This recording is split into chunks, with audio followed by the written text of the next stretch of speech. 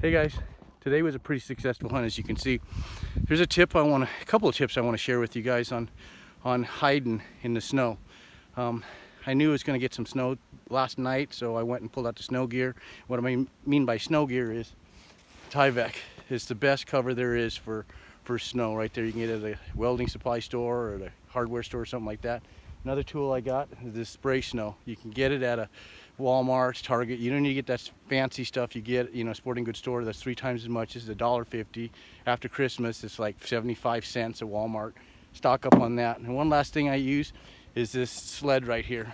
These sleds work awesome. You can pull all your equipment out, your decoys, right across the snow, super easy.